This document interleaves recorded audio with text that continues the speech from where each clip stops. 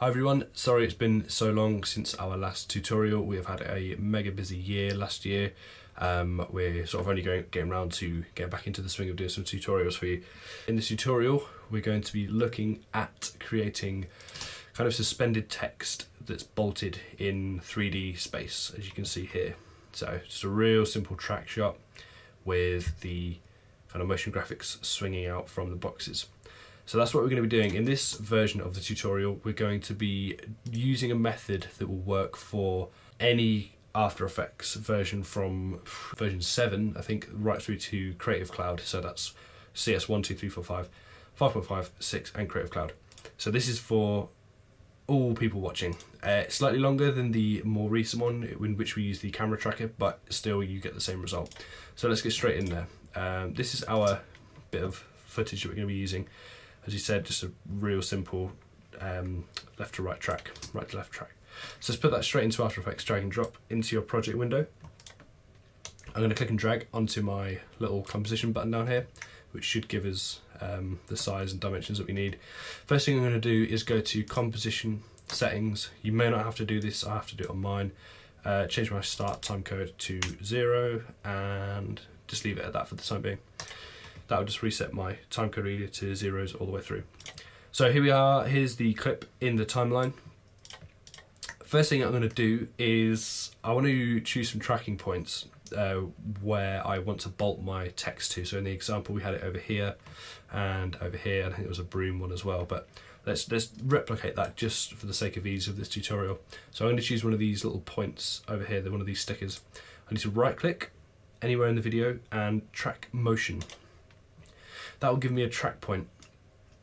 So in your video that you have, you may be walking down a corridor, you may be doing a left to right track, whatever it is you're doing.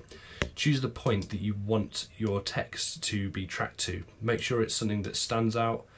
So this is perfect, it's got a high contrast kind of area, we've got black and white, and in my search area I know I don't need to make it very big because my movement is minimal, that's all that's for. So when you've got your point, come down here to the bottom right corner and analyze forward. Make sure your player head was at the beginning of your timeline when you do that. So in my case, this is going to track from right to left. Your tracker point may float a little bit, kind of judder around. Don't worry if it does. It shouldn't do that once you've applied it to your null object, which we're going to do in a second.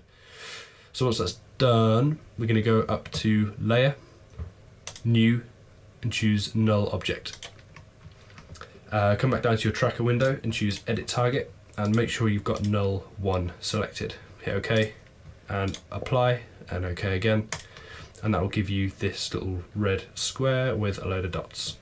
So now if I track back through my timeline, you should see your tracking null, as it now is kind of bolted to that one place. Next thing, we're going to get our text tool. Just click near your tracking null and type in anything you want. I'm going to type in the word text. A little large, bring it down to size, and get your selection tool, move it into position. Now, just by doing that and having our null doesn't mean our text is going to be bolted to it. We need to parent our text layer to our null using the pick whip tool. So you should get a little kind of squiggly line. Get that on your text layer, click and drag onto your null. So now when we move around, the text follows the null. Nice and easy.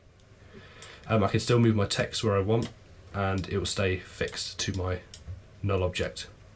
So that's the kind of first step we're going to do.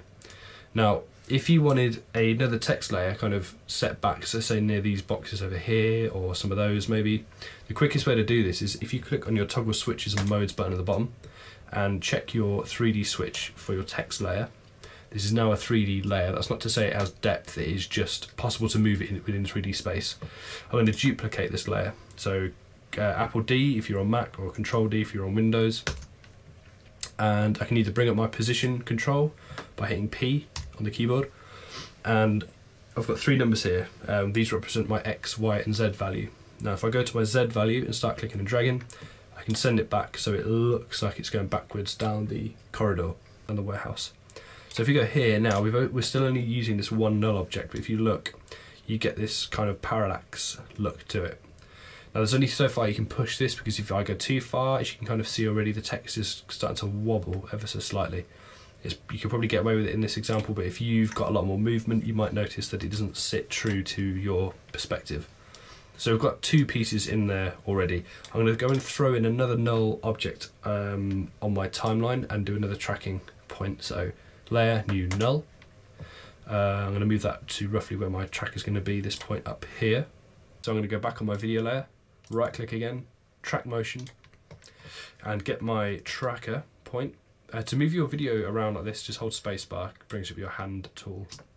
And be careful when you click and drag on your tracker point, don't grab the middle point because you're going to move that around freely, which you don't want to do. You want this kind of symbol here that you should be able to see at the moment.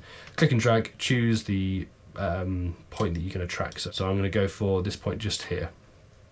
Now I'm in the middle of my timeline, so I'm going to have to move that back to the beginning and adjust where I want my tracking point. Same drill as before, analyze forward, leave it to track for a minute. So once your tracking is done, choose edit target, make sure you're on your second null object, hit OK, hit apply, and OK again. So now we've got the same thing over the left in this case. I'm going to rename my null objects just so I can keep a track of which one's which. So null2, I'm going to hit enter on the keyboard and change it to left box, and do the same for my other null and call it right box. I can even color code these as well if you want to be really organized. So I can go right box, hold shift, hit my text and my text 2 layers, choose the little red box or blue, whatever you've got, and just give it, I don't know, something horrible like green. Don't like green. Left box, again, let's make another text layer. So text tool up here, we'll call this texticle, because we're funny. And we're going to make that 3D as well, and parent it to our left box null object. And it's done exactly the same as it did before. It's now bolted to our boxes. Doesn't look quite right, it's kind of overlapping the box, so I'm going to move this around, scale it down a bit, somewhere around here. Okay, that's cool. So now we've got these 3 pieces of text which look similar to our example, like I showed you at the beginning. Let's recap that. So we've got these kind of bits on the left, bits on the right, and they're off in Z space. The next thing we're going to do is look at bringing in each text layer like they do in the example, so kind of swinging in like a barn door and fading it at the same time. Let's go ahead and do that. I'm going to concentrate on this layer only because it's going to be the same for each bit of text. So I'm going to switch these other layers off.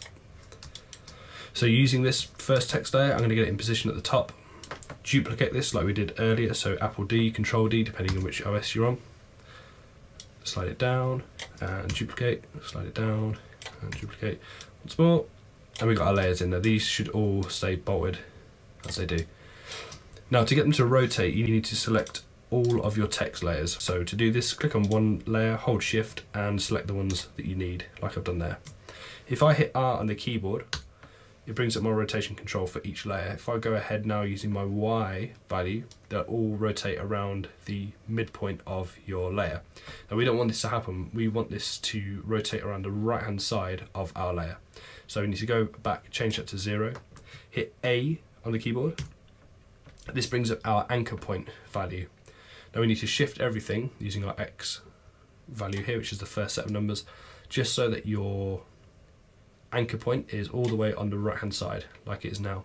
Now what will happen is your text layers will go out of position, so just pop those back where you want them, like we have here. Now if I hit R again on the keyboard, go back to my Y rotation value, I can make them swing in and out like they do on the example. So the next step is to bring in a camera. I'm going to go layer, new camera, make note of the shortcuts so you can get around to learning those, to speeds up your workflow. I'm going to hit OK on that and go ahead, select my text layers again and choose my Y rotation value to see how it looks. That's looking pretty cool. So now we need some keyframes. We need to start it off, slap next to the boxes, so somewhere around here. So go to the position on your timeline that you want it to start at. So I'm going to get 1 second. Hit the stopwatch for my Y rotation value. That's made one for all of my layers because they're all selected. I need to move forward in time. Let's go to roughly 1.5 seconds and click and drag to the position that you want it to finish in. So I'm going to slide it right around to where we were.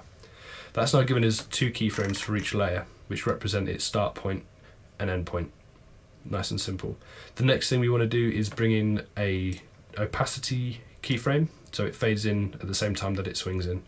So to do that, with all your layers selected, if you haven't got them, remember you can shift click each layer, so hold shift, click, click, click.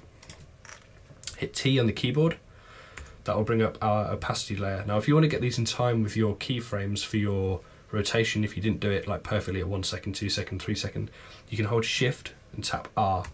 So now we can see both values for your opacity and your rotation. So same drill, let's hit a stopwatch. Now we don't want these to be visible once they're at the side of the boxes, so we're going to slide that back down to 0. Go forward in time to your next keyframe, slide it back up to 100. And as we did with our Y rotation, we've got 2 values representing your start and end point. Now it doesn't quite look the same as our example because they were kind of offset, swinging in tandem but kind of like offset in time. So in order for these to swing in like they do on our example, I need to make sure that my top, second, third and fourth layers are the same in my timeline. So at the moment this one here is at the top, it's above 4, 3 and 1, so I need to put that at the bottom. 4, it needs to be above that one. 3 needs to be above that one. So now they're in some kind of order. So now I'm going to keep my text layer 1 where it is, go to this one, slide it forward a few frames, slide this one forward a bit more than its previous one, same for this layer. Now when we watch that back, they all slide in on their own timing. That all looks a little jolty, it kind of snaps into position. If you want it to have a kind of smoother transition like our example does, you're going to want to go into your keyframes, so shift click all your layers, hit U on the keyboard. If I just treat this first set here, so my Y rotation on my first text layer at the top, right click on one of these keyframes, go to Keyframe Interpolation and change it from linear to Bezier. Now what that'll do is a very subtle change, but it kind of slows your impact down. If you look at it on the graph view, you can see if we give that a bit more of a curve, it'll slide into position as opposed to kind of just have a linear motion. So that's a bit mad, it kind of whips in but comes to a gradual ending compared to our other layers. I'm going to leave it as it was, so I'm going to undo that, but make sure you do have a play around, especially with the graph view for each bit. It can be a really powerful tool for your animation. So that's essentially it for your animation within your scenes. I can go ahead, as we did earlier, and duplicate these layers, send them back in space, forward in space, have multiple null objects to different areas, having them fade in. You might want to play around with your animation, so as opposed to just swinging in as ours do, you could have them scale in, you can have them sliding in from behind something. Experiment with it, see what you can come up with, and post your responses to the tutorial. Now, as you said at the beginning, we're going to have another tutorial showing how to use the camera tracker tool inbuilt to CS6 and Creative Cloud. Slightly more refined way of doing it, a lot quicker, but for those that don't have it, hopefully you found this useful. Don't forget, like, subscribe and share, and I'll see you next time.